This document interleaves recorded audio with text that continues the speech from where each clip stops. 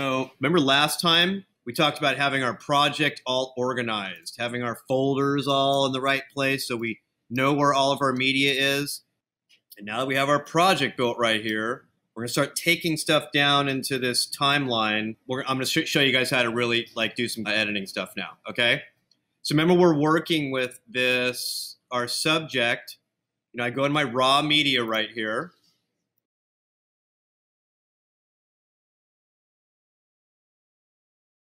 And this is one of our clips in here, right? This is one of our clips of Anna. So let's say this is clip number 2, right?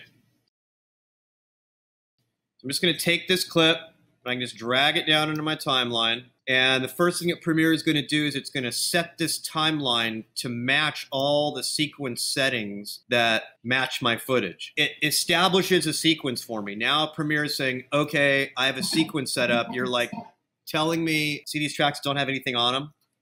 You just want to get those out of there. You want to keep your timeline tight so you don't have a bunch of stuff on your timeline that you don't need, that's getting in the way of all this space right here. You can go right here on this side and make these bigger. I can just scroll on my scroll wheel and make each track bigger. When we shoot stuff, just like we're shooting right now, we shoot everything with 2 different microphones, because you never know if one microphone is going to sound better than the other one, or if one microphone is going to glitch out or not give you the right sound or be distorting or something like that. So we always track everything on the most number of microphones that we can. In this case, we shot Anna with 2 microphones, okay? There's one microphone sitting above her head right here called a boom microphone. That's a slate. You'll see she does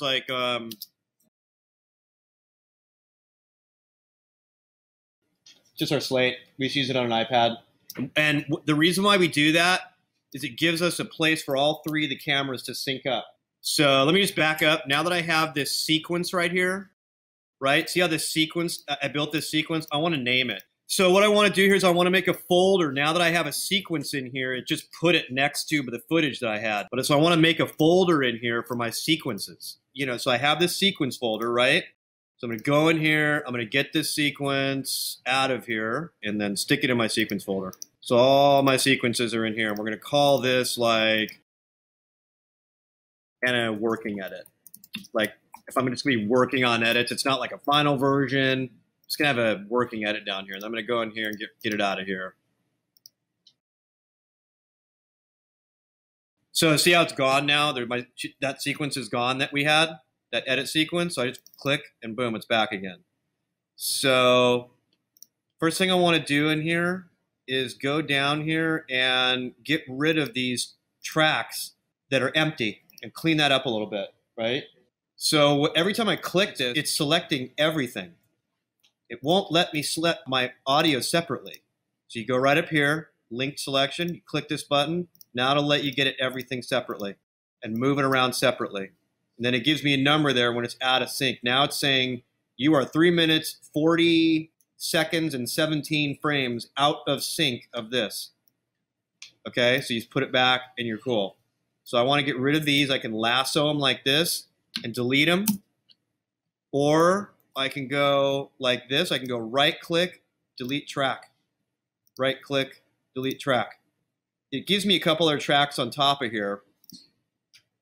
But now we have this whole clip of Anna sitting here, right? You can just, again, you can scroll this and open it up. Now you can see that there's 2 different audio tracks here, right? One is the lavalier mic, this one, and one is the boom mic. So we're going to kind of go in here and look and see which one sounds better. But the first thing I want to do is synchronize all these clips. So we're going to go into the media. We're going to look at camera B. We're kind of looking down here just to see if these waveforms in general are similar, and they are. See how these are kind of similar? So we kind of know that this is the camera that matches that take just in general right now. Then I go to camera C. I'll take this one and stick it there too. And that looks pretty similar too. See how this all kind of looks like it's matching? then it's me talking as a director, then she's talking. So we kind of know that works. And then see, I have these 2 dead tracks down here.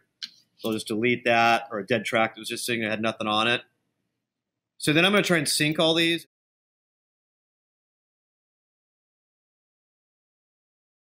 Synchronize the audio. Bam. So see how it kind of moved this all a little bit? Now everything's in sync. Sorry, scene 3, take 1. You guys got that? You got synchronized? Yeah. Easy, right? Totally easy. And it's pretty fast. This is a long clip. If you just hover over a clip, I'll tell you how long it is. See right there, duration, 8 minutes, 36 seconds, 14 frames. So that's a long clip. So to synchronize that quick, that's pretty good.